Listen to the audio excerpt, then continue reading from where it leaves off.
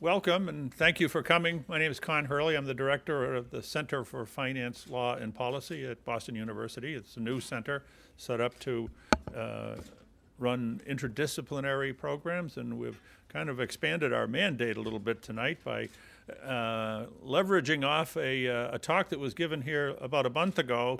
Many of you from the faces in the audience were here when Ambassador from South Africa, Ibrahim Rasool, fascinated all of us talking about the developments in South Africa as one of the BRICS countries. A wonderful presentation that he gave. And he made passing reference to South Africa as the gateway, more than passing reference, as the gateway to sub-Saharan Africa, and also the role that China investment is playing in Africa in general. And so this morning, as I was reading the newspaper, I was struck by two articles seeming to go in different directions on the issue of China in Africa.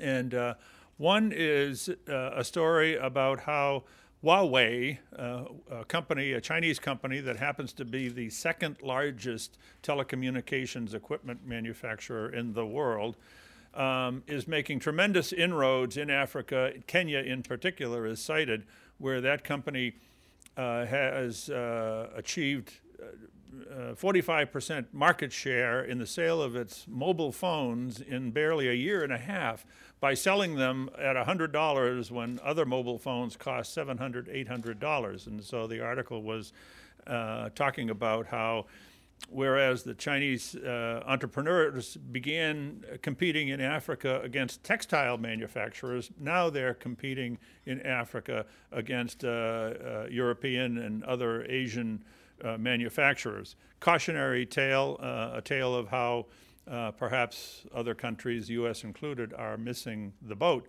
But then you turn to the editorial page of the same newspaper, and it talks about Huawei's woes.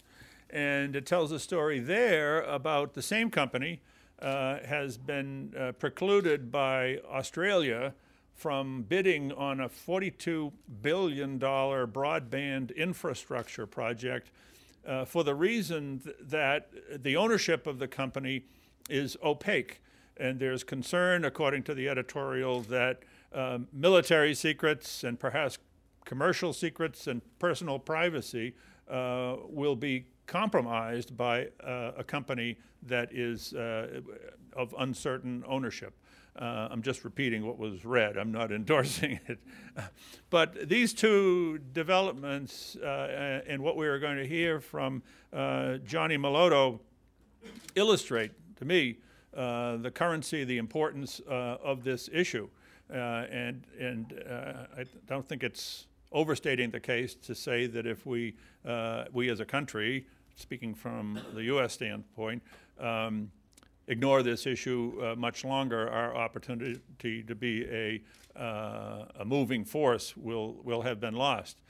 So I'm honored and delighted that Johnny Moloto, who is the Deputy Chief of Mission, which means that he manages Ibrahim Rasool in Washington as the ambassador. I'm not speaking specifically, but I'm told that that's how that works in diplomatic circles. We're delighted that he is able to be here to take time out of his busy schedule to talk to us about Chinese involvement in Africa, what it means for Africa primarily, but perhaps derivatively what it might mean for U.S. and other international actors. He's been at the embassy in Washington since 2009 for a period, was the charge d'affaires. And has a long history, despite his youthful appearance, in the government of South Africa, a father, a tutor, a mentor, and I, for one, am looking forward tremendously to hearing his remarks this evening. Mr. Moloto.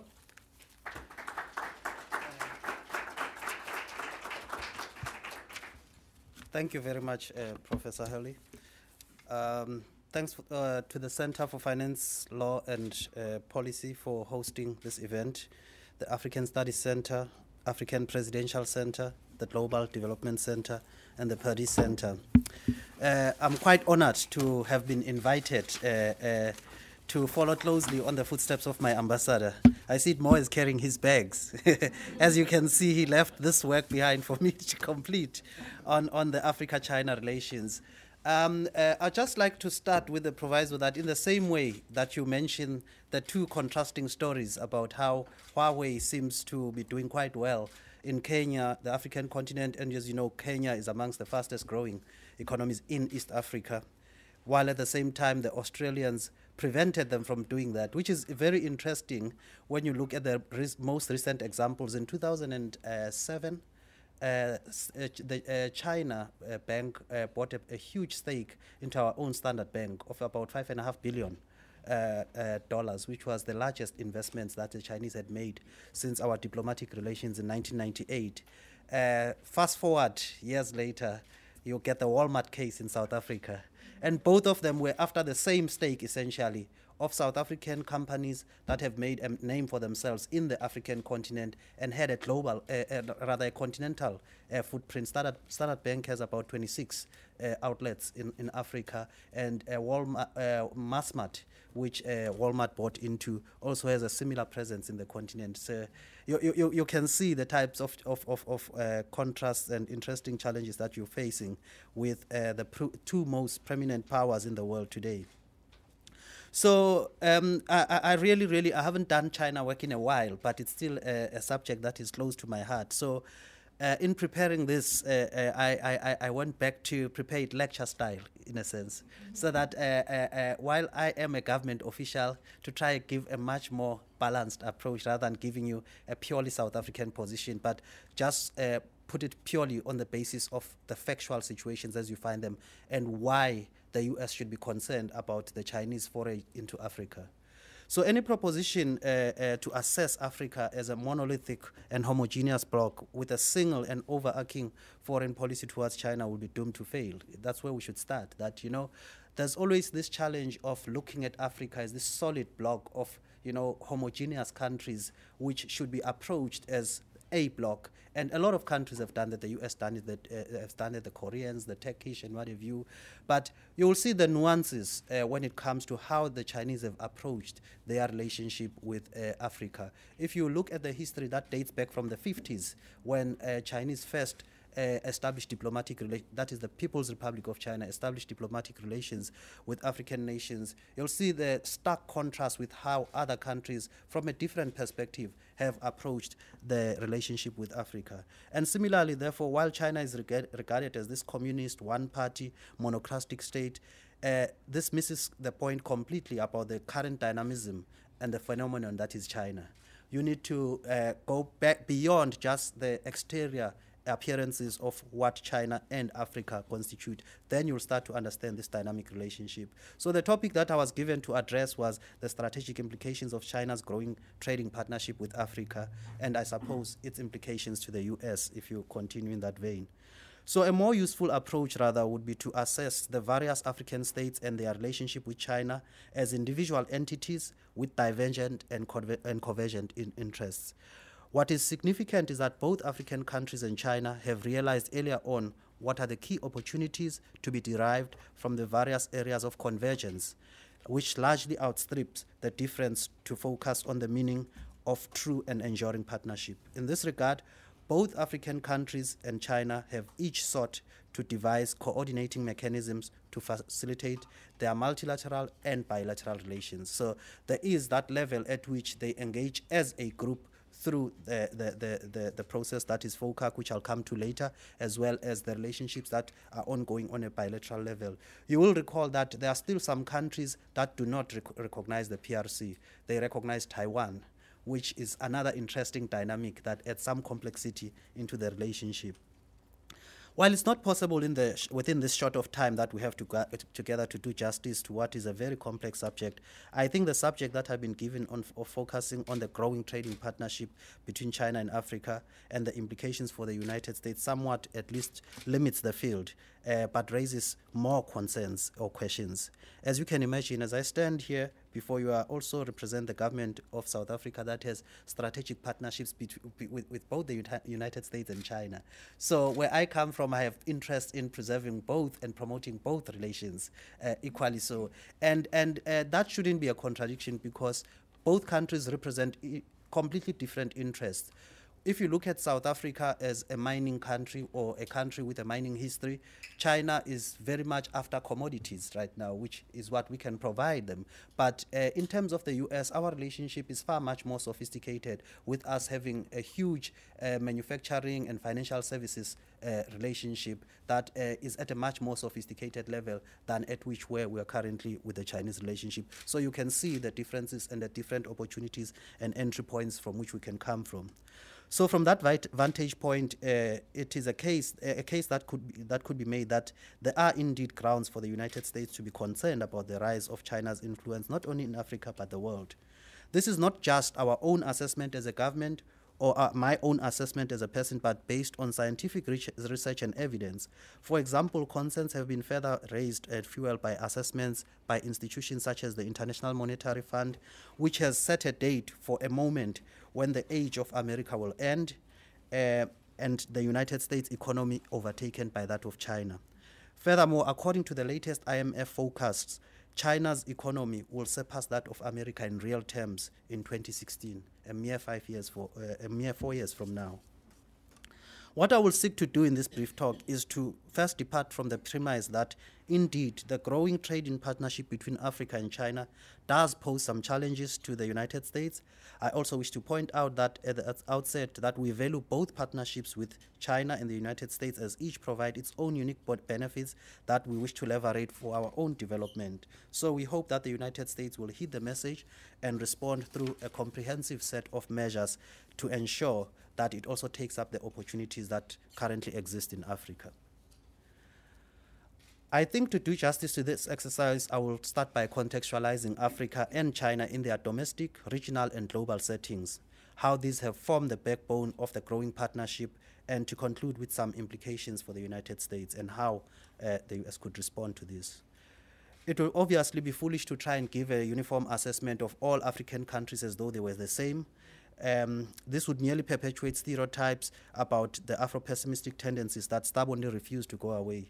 You know, where the failure of one country is attributed to others, the success of one would be regarded as an isolated incident that is soon to pass. I will also steer clear on being defensive and justifying all that has gone wrong in Africa, because a lot of work has gone into this, and by now we know what Africa's shortcomings have been and what the reasons have been. I will limit my focus on the facts of the matter as it were, and on my own analysis and implications.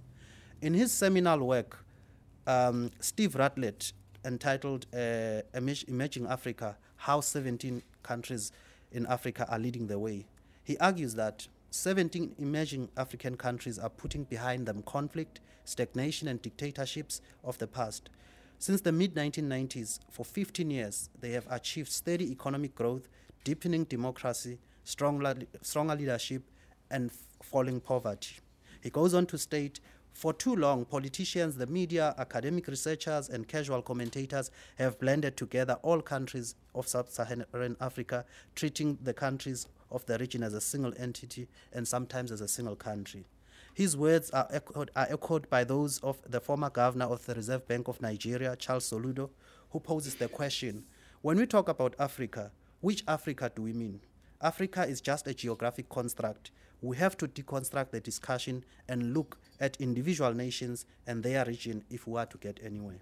What is puzzling, though, is that why, after all of these observations have been made, and institutions such as the World Bank, International Monetary Fund, World Economic Forum, United Nations Development Programme regularly issue reports on each individual's country's performance and global standing on a variety of socio-economic, developmental, and political issues, do we still continue to use this construct of assessing Africa? Why can't we see each country in its own merit, and why can't we reflect on the prospects and positive progress that they are making? Notwithstanding these stereotypes, very few people can ignore the unprecedented rates at which Africa's economies have been growing. As other markets stagnate, We know by now the global financial meltdown, how it's affected North America, how it's affected the European states. The emergence of Africa as the next frontier is becoming a more and more impossible to ignore. Again, this is not mere conjecture, but based on scientific fact, and that is judged by Africa by the same that has judged Africa by the same standards by which all countries are measured in terms of how they are progressing year on year. For example, according to a recent Economist Intelligence report, Economist Intelligence Unit report says if we undertake a regional breakdown of Africa's economic growth in 2012, north, south, east, and west, growth is forecast to hit over 8 to 9% in some countries in the regions. In West Africa, for example, Nigeria and the oil-based economies will dominate the region. Ghana has also joined the oil club in 2011 with its first commercial output. As you would know by now, Ghana is forecast to be the fastest growing economy in the world at 23% today. East Africa is forecast to be the fastest growing region, while in the south, South Africa is the country most exposed to the global economy. So it shows you the divergent economies that you have in the continent, that they're not all the same, and so therefore not to be painted with the same brush. We can go further and distinguish African countries according to their growth paths, including their diversified economies, which are Africa's growth engines, the oil exporters whose growth could be enhanced through diversification, transition economies that could benefit from building on recent gains, and finally, pre-transition economies that still require to strengthen the basics. Perhaps no study is more instructive than the McKinsey reports that were released in 2010. Here I'll quote from the Lions on the Move, the progress and potential of African economies. That was released in the summer of 2010. The report did a global comparison of Africa's positioning in 2008 and its expected standing in the next 2 to 3 decades. The study found that in 2008, Africa's collective GDP was $1.6 trillion, or roughly equal to that of Brazil's or Russia's. It is expected that by 2020, Africa's GDP will stand at $2.6 trillion. In 2008, consumer spending stood at a total of $860 billion. By 2020, it will be around $1.4 trillion. Now, these are very important figures, particularly if you look at the consumer base. As it increases, that means the middle class continues to grow in Africa, a continent that now has a slightly above 1 billion population, which means it is a substantial market. And if countries such as the United States that continuously seek markets are serious about their involvement in Africa, this is the time now to be in that market and cultivate those markets. So, for example, the more the country's GDP grows, the more it is able to invest in other enterprises and diversify the economy. And this has been borne out by fact. In our case, for example, you will see that over the years we have moved away from being a purely mining-based economy to be a services-dominated economy as well as manufacturing-dominated economy. Manufacturing contributes about 31% of our economy. Services contribute to about 63%. Mining has gone down to about 2.5%, and agriculture is also occupying a similar figure. So it just shows you how it is possible if you are a country that is minerals dominated to diversify if you use your resources effectively. Now, these developments on the African continent have not been lost on other countries, especially China, that has since around 2000 made concerted efforts to capitalize on decades of political solidarity to form a strategic partnership with Africa through the Forum for China-Africa Cooperation. This is not to say that the relationship itself started in 2000. As I indicated, the Chinese first got involved through formal diplomatic relations in the 50s when you had a spate of independence in African countries. FOCAC, as the Forum for China-Africa Cooperation is called for short, is a creative mechanism that recognizes the usefulness of providing an overarching coordination mechanism at the multilateral level while allowing for flexibility for implementation to occur at a normal bilateral level. China's involvement in Africa is quite an interesting case study for a country that has for years preferred to play a low profile in global affairs. You'll recall Deng Xiaoping's famous dictum, hide brightness and cherish obscurity. This was largely premised on the Chinese preoccupation with domestic economic growth and political stability. This preoccupation stems largely from the political organization within China centered on the Communist Party of China, or the CPC. The CPC insists that China should persist in upholding state-controlled single ideology against ideological pluralism, stick with state-controlled capitalism rather than complete free market capitalism, maintain fundamental economic control rather than total privatization, and hold the system of cooperation between patriotic parties and as consultative bodies to CPC rather than having the Western-style multi-party system. But if you look at where China has come from, these principles no longer hold that true. China has been very dynamic in the sense, if you look at the recent reports, for example, with the sacking of Bo Xilai, who was a very prominent figure from Chongqing within the Chinese power brokers, it starts to tell you how prepared the Chinese establishment itself is prepared to clean itself of issues such as corruption, where party structures are abused to perpetuate the overall dominance of the Communist Party of China.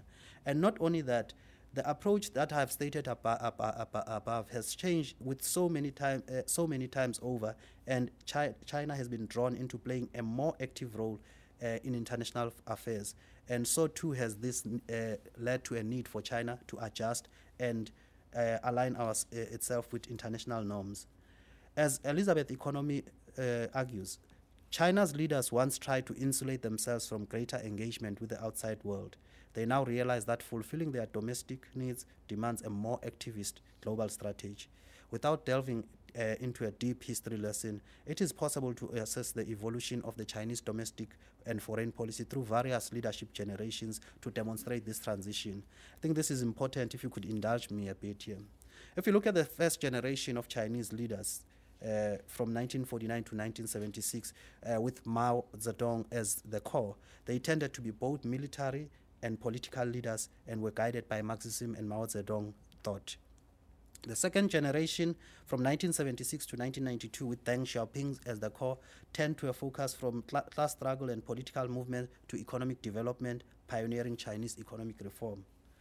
The third generation, from 1992 to 2003, with Jiang Zemin as the core, was guided by the ideology of Zemin's three represents in capital R, which were captured in his address to the 16th Communist Party Congress, where he stated that, reviewing the course of struggle and the basic experience over the past 8 years and looking ahead to the arduous task and bright future in the new century, our party should continue to stand in the forefront of the times and lead people in marching toward victory.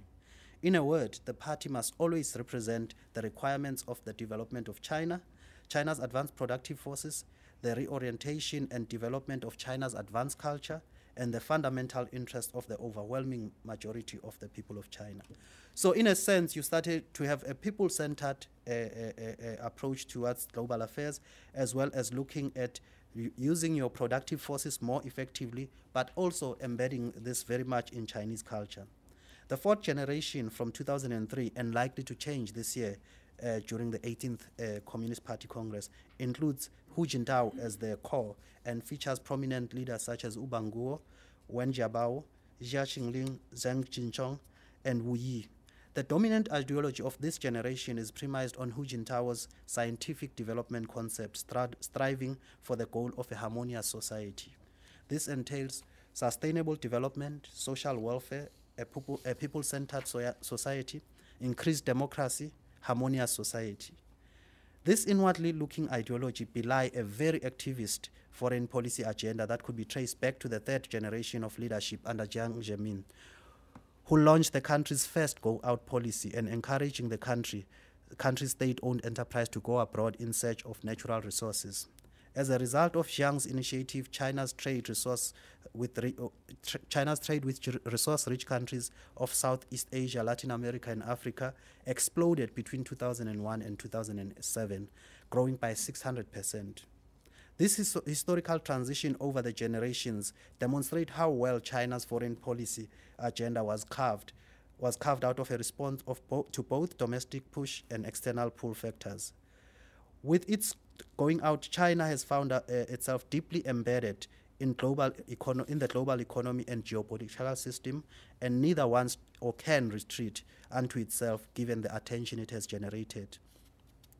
Turning to the Africa-China trade partnership, after almost a decade of pursuing an active foreign policy of seeking natural resources for its rapidly growing economy and population, China finally convened the Forum for China-Africa Cooperation in Beijing in 2000.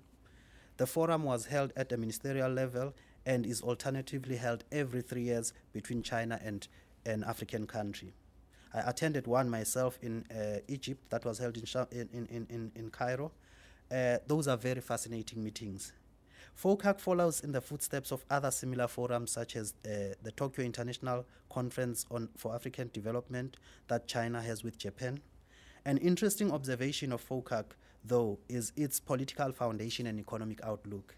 The Chinese have understood from the beginning that forging political and genuine ties with the new partners were quite essential for the socio-economic aspects of the partnership to work. For example, of the 10-point Beijing Declaration of 2000, the first point invokes the purposes and principles of the Organization for African Unity and the Charter of the African Unity, as well as the Chinese 5 principles of peaceful coexistence.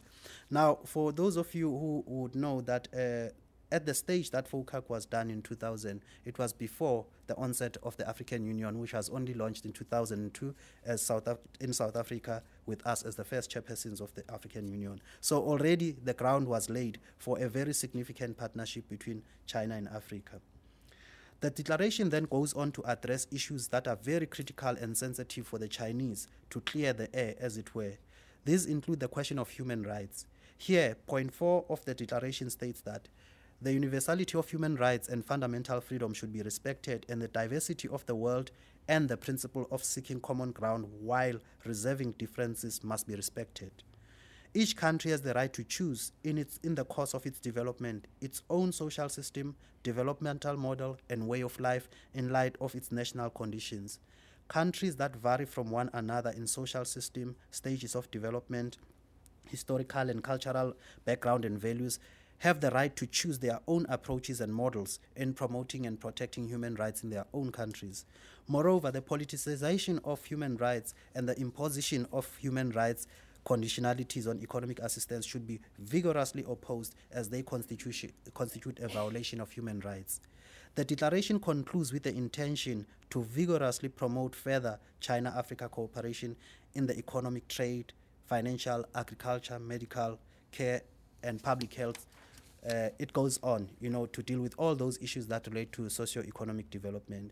But what is instructive, though, is that this declaration received buy-in from all the partners that participated in the first FOCAC forum, and China was able to clearly exclude the issue of discussion on its human rights record from the word go, so that it clears the air that we both respect the African way of doing things through the Organization for Africa Unity, as well as the ideals for which they stand, and introduce the 5 principles of peaceful coexistence. So these 3 points are very important and instructive to the relation that was formally forged in 2000, as they set the parameters as well as the tone for the relationship. Any effort to understand the relationship between China and Africa would fall short if it does not unpack the FOCAC framework. Not only does the framework provide for clear objectives, it has also been able to deliver against the stated objectives. An interesting observation is that once the ground rules were agreed to in 2000, the partners got underway with the business of delivering on the framework. Although there have been some consent by African countries in the earlier years of FOCAC that assessments were largely done by the Chinese side without an opportunity for the African side to do their own reports, successive reports reveal that a lot of incremental progress has been made over the years. It is interesting also to note that the focus of the partnership and recorded progress have been mainly in what was the last point in the 2000 declaration, namely socio-economic cooperation and economic development. So the shift was completely away from the political preoccupation and focused mainly on what the Chinese could deliver to this partnership.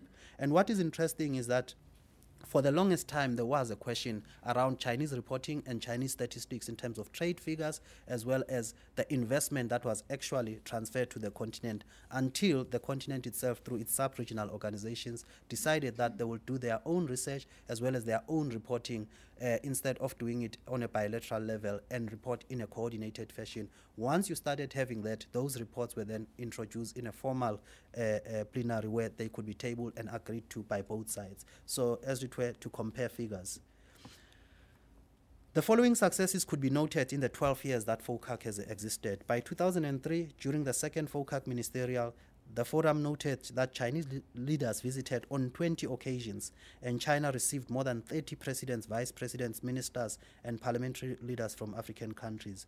On the economic front, the Chinese government reported that it had made good on its promise by completing ahead of schedule the reduction of African debts. By June 2002, China had signed debt exemption protocols with 31 countries, African countries, cancelling 156 debts with a total value of 10 billion renminbis. The total trade volume increased, total trade volume reached $18.5 billion in 2003, increasing by 49.7% over the previous year and by approximately 75% over the year 2000. Export to China from African countries grew substantially, resulting in a steady dwindling in their deficit with China. In the same year, 2003, China reported that it signed bilateral investment protection agreements with more than 20 African countries and set up a China Trade and Investment Promotion Center in about 11 countries. 117 new Chinese invested in enterprises were established in Africa. The political solidarity between the partners also continued to grow, and in observance of the 50th anniversary of the inauguration of diplomatic relations with Africa, a summit at presidential level was convened in 2006, where the presidents who attended there declared that we hold that the adherence of China, the world's largest developing country, to peaceful development and the commitment to Africa, a continent with the largest number of developing countries, to stability, development, and renaissance are in themselves significant contributions to world peace and development. The African countries are greatly inspired by China's rapid economic development. They extend congratulations to China and wish China even greater achievements in its development. They reiterate that they adhere to the One China policy and support Chinese peaceful reunification. These two messages are very instructive that come from this declaration.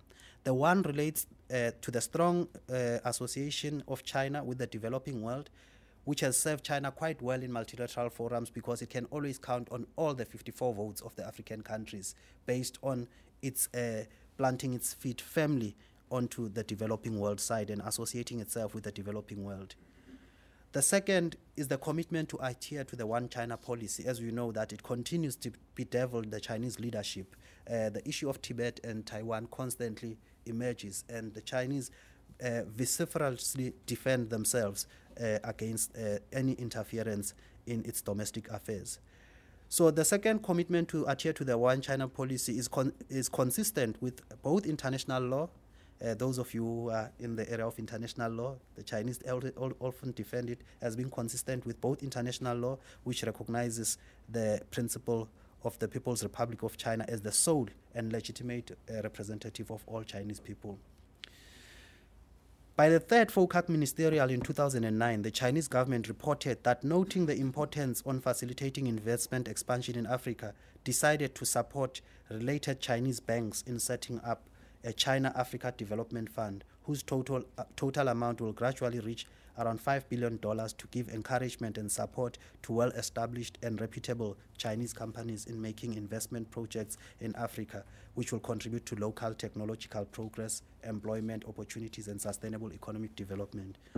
China pledged to further open up its market to Africa, increase from 190 to about 440 the number of export items to China eligible for zero tariff treatment to the least developed countries in Africa having diplomatic relations with Africa, and launch bilateral negotiations with countries that are concerned for the early conclusion and implementation of these agreements. In 2011, China became Africa's largest trading partner, which with trade of around $160 billion, and will continue to boost ties with African countries, increasing trade and investment and cooperation. Trade rose from $129 billion in 2010 to $106 billion in the past year, making China the biggest trading partner in Africa. I mean, $160 billion is hardly anything, for a continent such as Africa. And it should be very worrying that the U.S. Could not even match such a small figure in terms of trade with the continent. We probably push far bigger trade ourselves within the continent than $160 billion as South Africa. So this is something to seriously think about. As you can appreciate, the successful partnership between Africa and China owes to a large measure to the establishment of a solid foundation premised on political solidarity and the commitment to win-win solutions. China has firmly planted its feet and tied its destiny to that of the developing world, thus leveraging on the political solidarity and trust by its African counterparts that it is truly seeking win-win solutions. It is important to also note that while China is indeed growing at a very rapid rate and likely to surpass the United States' economic dominance by 2016, it still shares with Africa a lot of the developmental challenges that come with developing country syndrome. There are skyrocketing rates of pollution and environmental degradation, rampant corruption, soaring unemployment. Reports around employment range from anything from 9.4% to 20%. The social welfare net is in tatters, and there are rising income inequalities. Together, these social ills contribute to over 100,000 protests annually in China. It is therefore clear that the same argument that Steve Redlet makes with regards to what we have been the 5 fundamental changes that have led to a turnaround in African emerging countries would also probably be applicable in the case of China. These are the rise of more democratic and accountable governments. China has spoken about its path towards democratization. This will be an issue that still stands to be seen.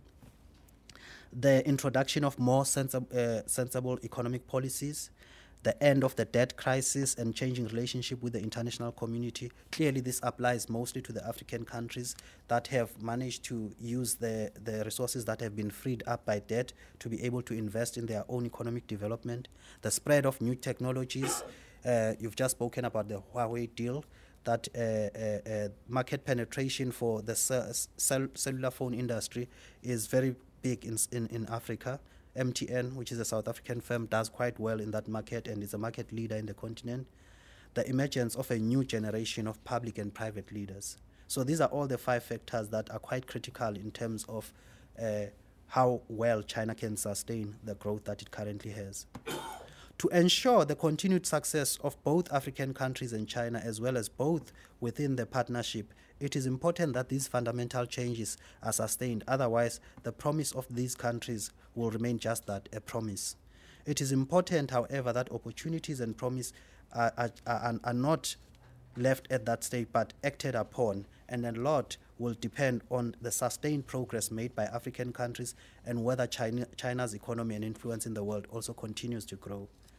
Now, turning to the implications for this partnership with regards to the United States, I will depart from the premise that one of the biggest advantages that the United States has in partnership with Africa today is the fact that it remains the only superpower. And on the strength of that alone cannot be ignored. Another advantage is the partnership between Africa and the United States through the Africa Growth and Opportunities Act. AGOA, for short, was enacted by the United States Congress and signed by President Bill Clinton into law in May 2000. So it was inaugurated in the same year as the FOCAC Forum was inaugurated. It was signed by Bill Clinton into law as a component of the Trade and Development Act of 2000. The Act seeks to enhance trade and investment between the United States and Africa by providing for one-way trade preferences to products originating from the sub-Saharan African countries. The Act authorizes the U.S. President to designate countries as eligible to receive the benefits of AGOA-based and continuous efforts to establish market economies. Now, this is very important that the Act gives the President the power to designate which countries will be beneficiaries. When you contrast that with FOCAC, you get a different picture altogether, that all countries, regardless of their status, are members of FOCAC without fail. So already you're starting from a very negative perspective, where the US can designate which country deserves to partner with it in terms of trade. So that's one of the regulations. So the rule of law and political pluralism, elimination of barriers to US trade and investment, protection of intellectual property, efforts to combat corruption, policies to reduce poverty, increasing the availability of healthcare are just among some of the issues that a country must, some of the criteria that a country must meet in order for it to be a beneficiary. At the moment, there are about 31 AGOA beneficiaries, and we are number 3 in terms of the most influential trading partners on that list. The first 2 are Nigeria and Angola, but they are single commodity traders, oil traders. So South Africa is the most diversified of the trade of the 3 top countries that are trading with the US. But by all assessments, all agree that AGOA is a very good platform through which the United States and Africa conduct their relationship. So AGOA expands the list of products which eligible sub-Saharan countries may export to the United States, subject to zero import duty under the generalized system of preferences. Now, just to give you a sense, under the FOCAC, you have about 490 product lines that can be exempted from tariffs. AGOA provides around 6,400 product lines and covers 4,600 items. So there are huge opportunities in terms of what it is that the United States affords Africa to be able to grow its trade relative to what China affords. The only difficulty is that in most of these product lines, Africa has very little ability to meet those quotas. Africa is bedeviled by supply-side constraints, which in the FOCAC situation, the Chinese are really trying their best to assist by going onto the ground and investing and assisting small firms and SMEs to be able to develop the capacity to be able to produce and export. So there's a huge opportunity that is being missed there. The Africa Investment Incentive of 2006, signed by President Bush on 20 December 2006, further amended portions of the Africa Growth and Opportunity Act and is referred to as AGOA 4. The legislation extended the third country fabric provision for an additional 5 years. Now, the third country fabric provision provides the opportunity for countries in Africa to source products or fabrics from third countries and still be able to retain their preferential access to the United States. But the challenge that we're facing now is that there's a lot of uncertainty around AGOA. It expires in 2015, and yet there is no guarantee or indication from the side of the US as to whether it will be extended. The major challenge is around the third country fabric provision, which expires this year in September. And already there have been a number of major contracts that have been cancelled by US buyers due to the fact that there has been no certainty that those prices will be guaranteed. You normally need guarantees a year in advance. So all this tentativeness is not endearing the US at all to its partners. It's creating some instability in the African markets, and the economies that are largely dependent on these markets are likely to take severe hits. So that is one of the problems that the AGOA Act is facing right now. Just like FOCAC, AGOA has received positive reviews from African beneficiary countries who have benefited a lot from the partnership. For example, AGOA has had a positive impact on South Africa's exports, particularly exports in motor vehicles, minerals and metals, agro-processed foods. In the area of motor vehicles, as you would know, we actually export the C-Class Mercedes-Benz to this market. It is fully made in South Africa, and it benefits the whole notion of regional integration, in the sense that we get our leather from Botswana, and we get the rubber that makes the tires for the C-Class Mercedes-Benz from the DRC. So as you can see, there are a lot of opportunities and integration of markets that come out of our partnership with the United States. So, and in the area of agro-processed foods, of course, one of our best agro-processed food that we export is our wine. that does very well in this market, and we hope to continue to do so.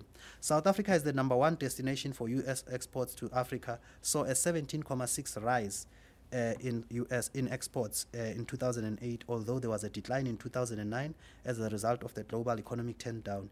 U.S. imports from South Africa grew by 9.9% in the same year, with a decline in 2009. Trade figures for 2010 and 11 show a recovery in overall South African-U.S. trade. Supply-side constraints remain a primary challenge, hampering the effective integration of Africa's economies into the global system. Those countries that have been able to take advantage of AGOA preferences are those countries that already have a high standard of infrastructure, that is roads, ports, rail, power, water supply, and telephone services. An equally important variable is the availability and quality of the labor force, which is indicative of the existence of a formal economy. Functional institutions which can serve to inform their private sector of global trade opportunities are also necessary. Expanding investments and capacity building initiatives would ameliorate these challenges. The strengthening of regional economic communities and commitment to regional integration through the creation of physical infrastructure and policy harmonization is a necessary process to sustainable development. Now, President Obama in 2009 or 10 published the new export initiative, which speaks to the whole notion of how you create capacities to address supply-side constraints. But that is largely focused on American SMEs for them to export to Africa. As I indicated earlier on, for the African market to be able to absorb the products that will be produced by those SMEs, you need to have a strong middle class that has the income to be able to consume those products. So a better approach for the U.S. would be not just to look at the U.S. side, but look at joint ventures between African and American SMEs to develop those capacity-related issues so that you deal with the supply-side constraints. What I have sought to give here is a broad exposition of what has accounted for this enduring and dynamic partnership between Africa and China. I did not expect that African nations should mimic the Chinese, or for that matter, the American growth and development models. They need to find their own models based on their own unique circumstances. At the same time, as more African economies get integrated into the global economy, it is clear that they require to develop strategic partnership premised on win-win solutions so that they can sustain the gains that they have currently realized. Both FOCAC and AGOA were founded in the same year, and the results are there for all to see. If these are anything to go by, it is clear that China currently has a slight edge, and if the United States must remain relevant as a strategic partner in Africa, it needs to demonstrate this through action by extending AGOA and improving first its understanding of Africa, thereafter its footprint through direct investment.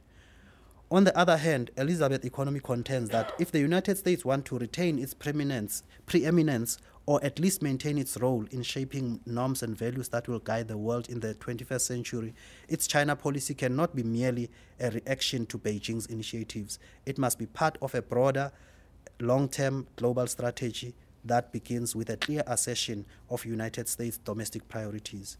FOCAC is open to all African countries and has even managed to transcend the tricky issue of Morocco, which is not an African Union member.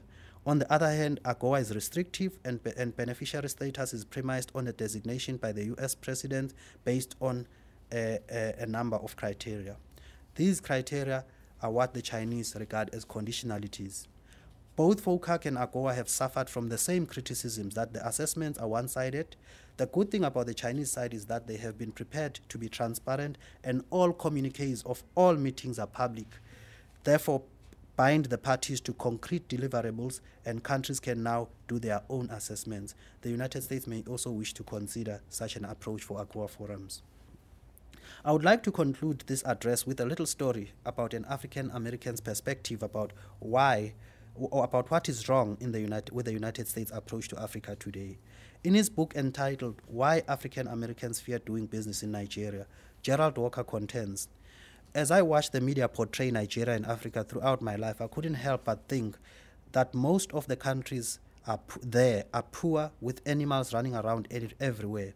The truth is that Nigeria is just like America in the late 1960s and early 70s, a time when I saw African Americans trading with each other, and a time when our economy was not fully developed economically. Walker goes on to tell a story of how in the first time he went to Nigeria with a Nigerian friend, the challenges and opportunities he encountered, and the frustrations he had to deal with to secure capital from American lending institutions. I quote, "We spent about 40 days on our first trip, and we probably met with more than 50 businesses. And believe it or not, we didn't have one business telling us no, that they didn't need our products, if only we had the products to sell. When we started looking for capital, I began to see with my own eyes how people in the US view Nigeria. Even when I received my second contract, which was for more than $1.1 million, in the form of a guaranteed irrevocable letter of credit, no bank would accommodate us because the letter of credit was from a Nigerian bank." This is where I end my talk. And thank you very much. I'll take questions.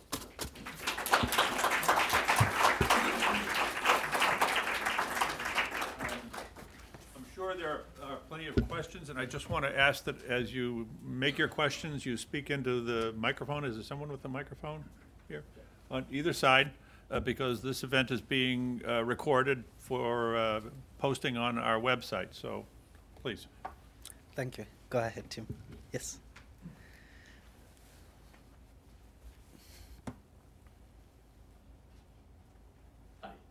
Tim Longman, the director of the African Studies Center here. I'm wondering if you could talk a little bit about the either reality or potential of South Africa and China being competitors within Africa, because it strikes me that both South Africa and China kind of entered Africa at the same time. Yes. When I first started doing research in East and Central Africa in the early 1990s, there were boycotts on South African products.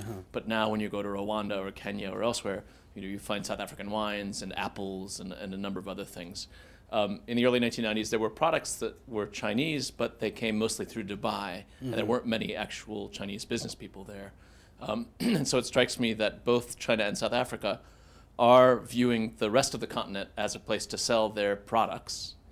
But it also strikes me that both China and South Africa are interested in extracting resources from the rest of the continent. Certainly there are South African companies involved in the DRC and elsewhere looking for resources in addition to what South Africa already has. So I'm wondering if you could address whether that's China and South Africa will continue to get along really well, or whether there's a potential for some division. Okay. No, thank you. I think that is a very valid question and a pertinent one in the strategic relationship we have with China. Our relationship with China, formally, we've always recognized Taiwan. We did recognize Taiwan in 1997, and in 1998, we formally started the process of recognizing China. So our relationship dates that long. But it's premised on a very fundamental principle of mutual respect and win-win partnerships. And from the word go, there was always an understanding that partnership does not mean that there won't be areas that we don't compete. And it is likely that we'll also be competitors. And that is also written into our Partnership for Growth and Development. China and South Africa have a Partnership for Growth and Development that clearly spells out some of those challenges that you're talking about. But if you look at the way in which South African and Chinese companies operate, it's quite different, cheese and chalk. Our government puts very strict requirements on how companies ought to conduct themselves. We have what is called the King Report on Corporate Governance that governs how South African corporates govern. And if a South African company is held to certain standards, those standards continue to apply to them even as they work outside the country. So we hold them to those countries. So whatever it is that they do, they have to follow domestic legislation. That's why we even have anti-mercenary legislation that deals with people who go to earn a living through means that would be illegal in the country. They will still be prosecuted. So our companies, I know in the DRC in particular, there was some serious controversy about South African companies mining there using child labor, and those companies were sanctioned actually. So South Africa holds our companies to those standards. In the past, there were some challenges in countries in East Africa where our companies were boycotted because they dominated local businesses where people would come whenever we made sales and procure things from our shops and resell them, repackage them and resell them at far higher values. But those are things that are starting to change because we depart from the premise that ours is not to go and loot Africa. It's to create capacity in Africa. We pursue an altruistic foreign policy where we put resources in other countries without necessarily the prospect of wanting anything in return.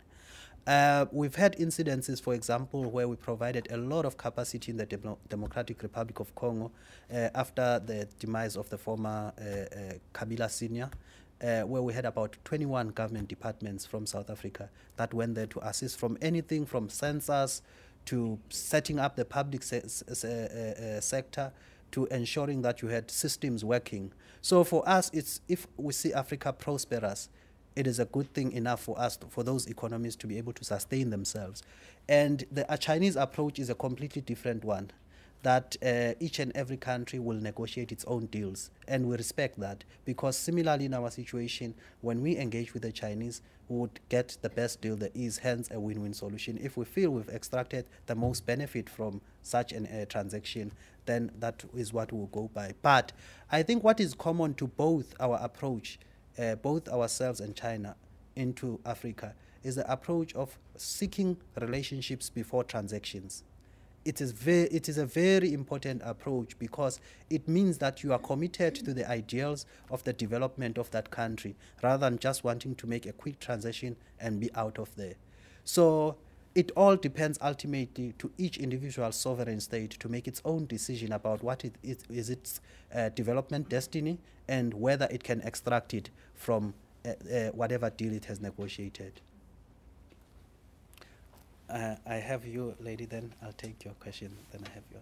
Hello, Yes. my name is Karen Charles. I'm a master's student at MIT, and I'm also a development researcher for the Prince Edward's Fellowship. I have two questions. Mm-hmm. My first question has to do with the role of Chinese employees in Africa. A lot of the literature tends to indicate that when China comes in, they bring a lot of Chinese employees. So I'm wondering if that's your experience, and if yes, how has South Africa dealt with the issue? And my second question has to do with security. I know America has established AFRICOM, which kind of deals with the, I don't know how much they interact with South Africa, but does China have anything similar? Do they have any kind of security program or measure that would come into Africa if need be? Thank you. Okay. No, thank you very much for those questions. On the issue of Chinese laborers, you know, for the longest time that I've worked on this matter, you've had the so-called 70-30 principle, where when you've struck a deal, you would get 30% of what the Chinese will deliver if they invest in a project. But what you would get with that, you will get the labor that comes with it, and you will just get the product delivered with you without using any local labor. And we've dealt with a number of some of those sensitive cases where you've had a project signed, the next day you have a whole consignment of Chinese laborers already on the ground waiting for working permits. And unfortunately, we believe in the rule of law, which is one of the things that we always encourage and we always pride ourselves in, that the rule of law is very important, that institutions and a very predictable legal framework makes for good business partners. And there is no way you can have, because if people come in that way and have no proper working documents, they are illegal immigrants, so they will be deported from the country. So it's as simple as that. So that is why I say it depends on each individual sovereign state how you negotiate the deal. For us, what is important is that in every deal, it's a law. Unfortunately, we can't do much about it. It is the law for any investor from anywhere in the world. We are a country that is currently strapped of skills. So any project that we discuss, that we negotiate, it must transfer skills to South Africans. So you must have South Africans in that. And we do the same even, going back to the question that you asked, we do the same even for our companies. We do not allow our companies, when they invest abroad, to have the management structure stay purely South African. The management structure must be representative of what the laws of that country are, and it must be representative of locals. We do the same even in this market. In this market, we have huge investments. We have investments in Alaska, in copper mining of about $15.5 billion. We have investments in Louisiana. We're doing some huge gas explorations. And even then, yep, Miller is purely American run. It is a 100% South African company, but the management structure is still American.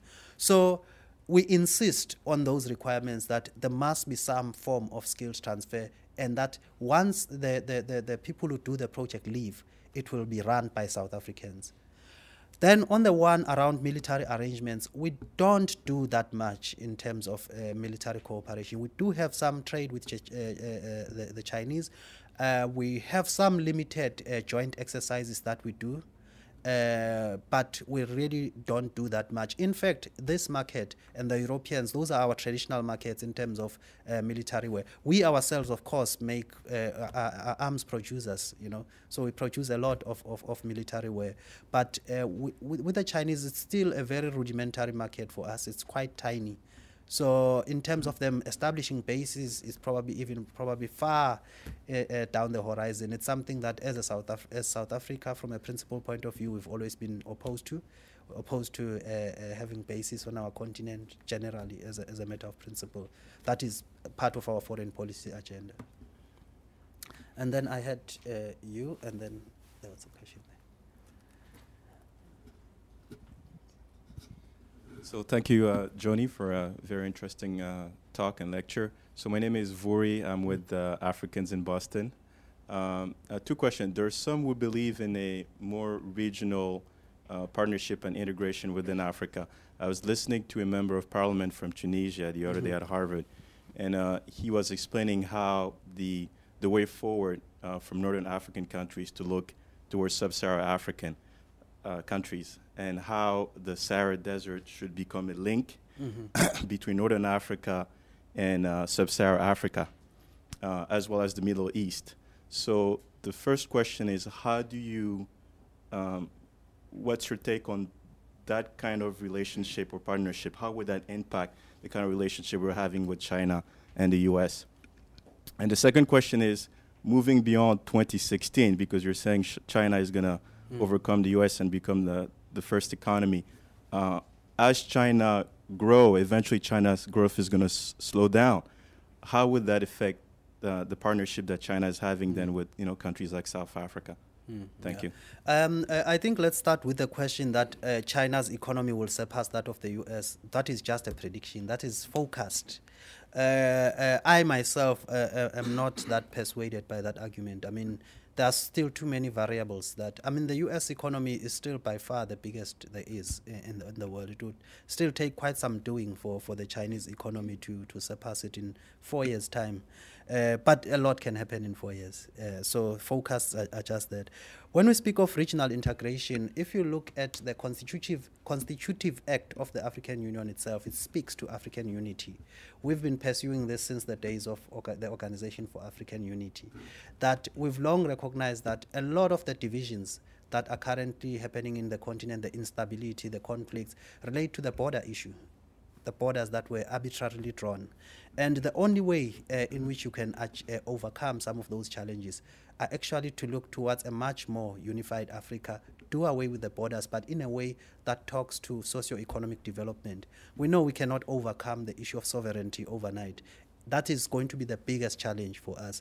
That is why we're starting from the regional economic community level of saying, as a country, we make sense probably because our economy is doing well, but as a country, we don't make sense in global terms because we're such a small country. We're just slightly larger than Texas with 50 million people, but you have an unemployment rate of about 25% in South Africa. So that is not such a big economy by global terms. We may be big in Africa, but not in the world. So if you start to look at the region, that is our region, SADC, you're starting to look at around 370 million people. You are starting to look at a much more attractive market. So even then, you have economies with much more resources combined in the region. Already, the Maputo corridor, that is between South Africa and Zambia, Mozambique, produces a lot of movement of goods and services across that. It's a huge economy on its own. So imagine if you just have infrastructure, you rehabilitate your ports, you have road networks and rail networks that can move goods and services, and we go towards the Univisa, the visa that will allow our people to move freely across borders. Then you start eliminating the whole challenges of having to deal with border controls, of having to deal with illegal immigration and so on. But to do that, you need to create the necessary capacity in each country so that you don't have one-way traffic where people all move from one area of concentration to the area where there are more economic prospects. You will completely destroy the social network and infrastructure in those countries that are currently doing well. So that is the purpose of regional integration, to try and harmonize policies within regions, movements of goods, movement of people, that will start to make the regions make economic sense. And that will make, I mean, for now, all of you have heard probably the refrain or the example of, in order for you to travel in Africa, you have to go to Europe first and come back. Which is something that is really a serious problem for us, because it makes doing business in Africa very difficult and costly. Where if you go to Europe, it will just be seamless. You can just travel by road, rail, and so on. So those are some of the things that we're looking at in terms of the regional economic communities. We've gone even a step further in our the three regions: West Africa, East Africa, and Southern Africa. Actually, it's Central, have now come up with a tripartite alliance where they are working together to try and harmonize policies and infrastructure within those three regions to be able to facilitate trade much more quicker. And those are the regions that are relatively doing quite well in terms of the targets that we've set to first reach a customs union, monetary union, and ultimately political unity. So those are the issues that we're looking at. You had a second question, by the way. What was that you talked? So I think the second question was regarding China. I think you already Oh, yes. I was just going to make a quick comment. Yes. Because you said earlier that East Africa is one of the fastest growing region in Africa. The Kenyan ambassador to the U.S. came here the other day, and he mentioned how they're doing an amazing work in the region by developing infrastructure from Kenya, the port of Mombasa, through Ethiopia, all the way to South Sudan. And it's in line with what you were saying earlier, because you were saying that we need infrastructure, and the borders. We need to go beyond the borders. I'm even hearing that there's such a thing as a East African ID for population to move around easily. So maybe you could comment on that a little bit. Do you see that as a model that could be? In fact, that's actually the main reason why East Africa is going so quick. It's around the port of Mombasa. We're probably victims of our own success in the south, because our ports are so congested. It slowed trade down, because it now takes longer to move, because those are the most viable ports. So as a result of traffic log jams, you are starting to slow down the rate at which you can move business. Hence, a lot of exporters are moving to the port of Mombasa. That is why you are starting to get, which is a good thing for us, really. You need to get business going in the continent. We do not have any intention of, hogging all the opportunities. But the more countries can be feasible and viable to run businesses or to facilitate business on their own, then it can only be good for Africa, because if you're starting to look at a population of over 1 billion people, most of it very youthful, how are you going to deal with the piracy issues in the Horn of Africa? Those are very youthful people who are not gainfully employed. So you need to start actually absorbing and creating the capacity in the economies to absorb those youths to be able to get jobs. And it happens all everywhere in the world. You see it even here in the US. If you do not have prospects, you will react in manners that destabilize the country further. So that's particularly around those very areas. The financial services sector also is starting to pick up in Kenya in particular. That is also facilitating trade far much more faster, because it's easy to do business where you have good banks, good stock exchanges, and so on. This is what makes the business of the world run today. I had you, yeah.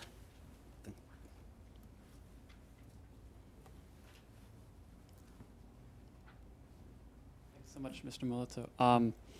My question is, I'm Stephen Barbaj. I'm a PhD economics candidate at BU. My question's about linguistic and expatriate social integration. So I mean, I know there are some communities of, I think, mostly Nigerians in like Xiamen City, and you have some like garment, like textile mills in South Africa. But you know, just maybe some comments, your sense of, you know, how interested are students in South Africa or elsewhere in learning Chinese? Is it growing? And how many Chinese sort of businesses, of these 170 businesses, are they sticking around a long time? How are they doing with the population? Okay. I can speak for the case of South Africa as an example. We've had Chinese in South Africa since 1902, when they first came as indentured laborers on the sugar plantations. They've stuck around. Some of the biggest property developers are of Chinese origin in Pretoria, in the wealthiest parts of Pretoria, M&T, which is amongst the biggest there is. So we have a longer track record of those businesses staying in the country. But most of them, if you look at the probably first, second, and third generation of those businesses, would be mostly of Taiwanese origin. But you know, as I said to you, it's the groupings themselves that you have in South Africa tend to be very regional. You have Chinese that group themselves according to regions, like any other diaspora does. You have the Shanghai group, you have the Jilin group, and so on. So they tend to live in those type of groups. So in terms of the interest to learn a foreign language, in my department, the Foreign Service, where we are all compared. It's compulsory for all of us to learn French, because that we are all required to do service in Africa, and French is actually a very predominant language. That is the first step. So if it's in my department, it's a government policy that we have to pursue. While I was at the Chinese, I was the head of the Chinese desk. 3 of 4 of my staff went and did Chinese. One is actually now doing his master's, I think. Both of them have been posted to Beijing. 3 have been posted to Beijing, and 1 in Taiwan. And they speak fluent Mandarin.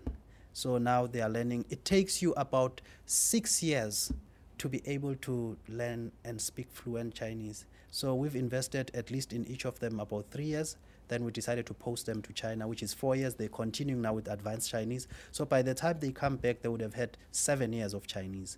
And we have now gone into a partnership with the University of South Africa. We've employed a Mandarin teacher, and it's something we offer to our cadets now as we bring them into the Foreign Service pipeline.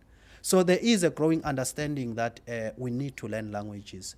When we're doing the Burundi peace negotiations, one of the key requirements or languages that we needed was French, which we sourced mainly from East Africa. Kenya in particular had a lot of translators because of all your UN agencies that are there. And it's a lot of money. It's a lot of money that you pay for those services. So it's a field that is growing, even though the strangest thing about it is that we know that this is a field that we should be cultivating even more, but most language departments in universities sadly are dying in South Africa. But the notion of speaking as a second language is very important for us now, and we're investing quite heavily in it.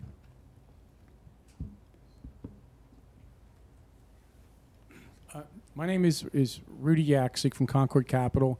I'd like to go back to the first question, the competition between perhaps South Africa and China, and broaden it to Africa versus China. You know, granted, there's a lot of differences, but the point is, can you link your notion of China having basically a one-off transactional orientation, perhaps originally, perhaps even still, particularly in infrastructure, natural resources, extracting, and basically that's it, you having more of a long-term view because it's your backyard. Do you see China getting a more sophisticated, more repetitive transaction orientation, particularly with the fund that you mentioned, and establishing value change to service the growing middle class, but then having a more sophisticated form of control by the way that they control that value chain and don't let, for example, the SMEs that are in the chain upgrade skills and products? Thank you. Okay. No, thanks. You know, I don't know of how many of you have heard of the farms race. The farms race, yeah, where there's been a concerted drive by the Chinese government to procure a lot of farms in Africa to deal with food shortages in China. And of course, that entails you farming the land much more sustainably and what have you, if you want to be there for an extended period of time. And that is something that has become very concerning to the continent generally, that you cannot start alienating huge portions of land that is supposed to first and foremost feed Africans before you export that food. So that is something that is on the radar screen in terms of how you maintain control of that, of making sure that you can have Chinese capacity and Chinese resources assisting you, because there's a lot of land that is lying fallow, that is not being used in Africa, arable land, but you need the resources to be able to farm that land. So there has been a concerted effort to use the resources that you get from there to create the capacity to farm first and foremost in Africa and be able to develop the necessary value chains and be able to then, export the food that you can in modest quantities, obviously, to China and elsewhere. But the priority is to make sure that the land that is in Africa benefits Africans first and foremost. And you need to, as I said, the biggest challenge that you have is the capacity side constraints, where it's very easy to actually just alienate land and get the money for it as a once-off transaction and leave it to be managed in other hands, who then probably sell the food back to you, which is the biggest problem. But the other problem that you have, actually, that is caused by some of your own philanthropic organization, is food dumping. That depresses our markets in terms of food, because you guys buy huge quantities of food here so that your farmers can make money. You have no markets for them, they are overpriced. Then you take that food and give it as aid in our regions. And once it gets there, it depresses our markets. So we're not able to make money. That's why it's easier probably to export that food in the second place instead of giving it to the domestic population, who probably won't be able to afford it. Yes, right at the back, sir. Hi, how are you doing? Good, my and name you? is Gaydon with Global Enterprise Service Corporation. I missed a good deal of the talk, so my apologies if this question is a little bit redundant. Now, as the Chinese-South Africa relationship has evolved, I was wondering if there have been opportunities for reciprocal trade for South African firms in China's huge market, and whether this is part of kind of your strategic orientation when entering into some of these discussions. I'd just be interested if you could speak to that for a little bit. Yeah. We have some of our substantial companies in a variety of fields invested in China.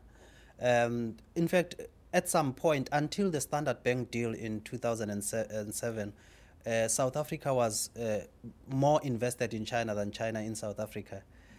We had our banks there, press, and what have you. And we did quite brisk business here, although it's a very tough environment to do business in, because there are always IP issues. For us, a lot of the companies that have been there, particularly like Sasol, which I believe is now on the ground doing their, is it coal to liquid plant there, because there are always IP issues that we are concerned about, that the Chinese will definitely buy stuff from you and what have you, but then who retains the IP for that? So when you talk of reciprocal, the idea is always to get your technology and then get rid of the partnership. So that is a concern that remains. But so far, our trade has grown so exponentially, and it's always it's growing exponentially in the sense that we are seeing it both quantitatively in money terms, but also in terms of the value of what we are selling now to China. We're no longer just selling raw commodities to the Chinese market. The problem with us being able to sell even more value-added products is the fact that, as I indicated to you, our mining industry for the longest time has been dominant and doing very well. It's very renowned in the world in terms of its capability to produce gold, platinum, whatever the case may be. The challenge for them is creating the necessary value chains to say that don't just export your gold. Can you convert it to jewelry and what have you? But they'll tell you, but we're miners. We're not jewelers. let the guys who make jewelry come buy the gold from us. We'll sell it to them definitely and make their own gold. So to create those value chains, then you start to deal with capacity constraints. Do we have enough people who are diamond cutters and polishers? Probably they're all in Antwerp, where we sell our diamonds. Do you have enough? So those are the things then that you come short once you start trying to address those issues of downstream industries that come from primary goods. Are you able to leverage on what you have to be able to sell more value? But certainly in terms of other areas, military wear, as I said to you, even technology transfer, we're doing quite well. The trade, I mean, when we started in 1998 with China, probably our trade was less than $1 billion, far, far low. But I tell you, today we're probably approaching the 200 billion mark. So that it shows you how far it's grown. Last year, our vice president went to China in November. They signed about 5 major contracts again, and the Chinese have committed to also working with us on our square kilometer array. So there's been a lot of positive developments in terms of how trade has been growing and how the partnerships have been growing between the two countries. And I would suppose it has applied to other countries as well.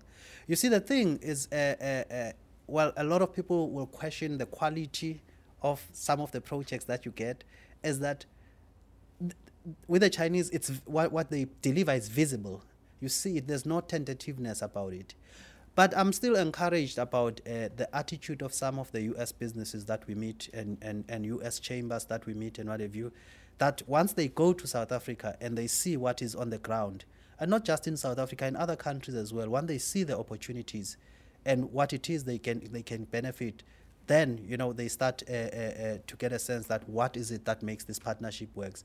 What we have encouraged some of our people coming here to seek investment, because that also counts a lot, is having costed or properly scoped projects, because a lot of it also has to do with the initial investment that you want to make. So you have to understand markets. Your market is a very difficult and sophisticated one, because people don't want to engage you on the basis of saying, oh, well, this is still exploratory and what have you. They want an almost ready-made product, whereas the Chinese are prepared to invest the time and talk you through the issues.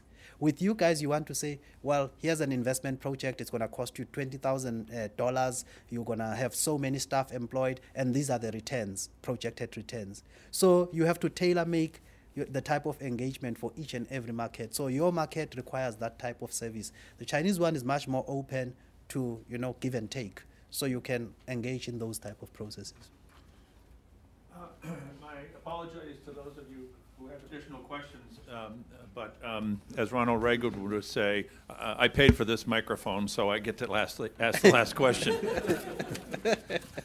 I loved your comment about building relationships and then the transactions follow, and in that connection, tomorrow, you and I are going to be visiting with Paul Guzzi in Boston, who is the chairman of the Chamber of Commerce here.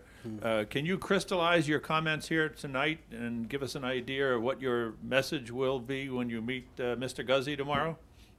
Let me take him to South Africa in April. Okay. Let me take him to South Africa in April. Then you will see firsthand what are some of the opportunities that are there. This year, we're planning a number of great things. As you will recall, I said we signed our strategic dialogue with Secretary Clinton in 2010. She had been to South Africa in 2009. She's going back this year. But this year, which demonstrate, you work at these things. It takes a bit of time. This year, she's taking with her a group of chief executives. So alongside the political work that she'll be doing with her counterpart, you'll have a business forum. And already we have a delegation from the U.S. Chamber that's going to South Africa next week, actually. And they were just there in February. They were blown away about the opportunities that are there. So the more people that you can expose, and they can work through us at the embassy to be able for us to guide them who to see and what it is that they can get as outcomes from such engagements, the better. So we are hoping that with these relationships, we'll start to see, the U.S. involvement start to increase. For us, we are not in such bad shape in terms of the trade that we do with the U.S. and in terms of the investment that we get from the U.S. We just got the Ford motor plant extended in South Africa. The U.S. have made a recommitment in 2009. So we're doing quite reasonably well. So there's still a room for growth, though. Right. Yeah. Right. Johnny, thank you very, very much. Thank you. That was terrific. Thank you very much. Sure. I'm incredibly inspired by Johnny Moloto's remarks, so inspired that this weekend I have decided that I'm going to go out and I'm either going to buy a C-Class Mercedes-Benz or a bottle of South African wine. So I think I'll be raising a glass of Chardonnay to Johnny Moloto. Thank you very much. I'd like to also thank some of our partners. You met Tim Longman from the African Studies Center. The Pardee Center for the Study of the Long-Range Future is here, represented by Verity Norman. Our other co-sponsors are the Center for the Study of Asia and the Global Development Policy Program. If I left anybody else? Verity's the African Presidential Center. African Presidential Center, I'm sorry. And I would also, a special thanks to Matar Diouf, who's a graduate student here, who is instrumental in getting Johnny here. He's also been instrumental in a special guest, another special guest that we have coming in just 2 weeks on April 13th. The entire continent of Africa has to be proud that the newly installed chief prosecutor at the International Criminal Court, Fatah Bensouda, is going to be here on April 13th, and I'll extend a special invitation to all of you to join us for that event. As we know, there are some very wonderful things going on that Johnny Moloto mentioned in his talk on the continent. There are also some horrific things going on the continent. And Fatou Bensouda, it will be her responsibility to prosecute some of those bad actors and bring them to justice. So I hope you will join us on April 13th. Matar, thank you for your intercession. Thank you to all of our co-hosts, and thank you to you for your attention. And I have to tell you that I am humbled by the sophistication of your questions. It was very informed and informing. So thank you very much.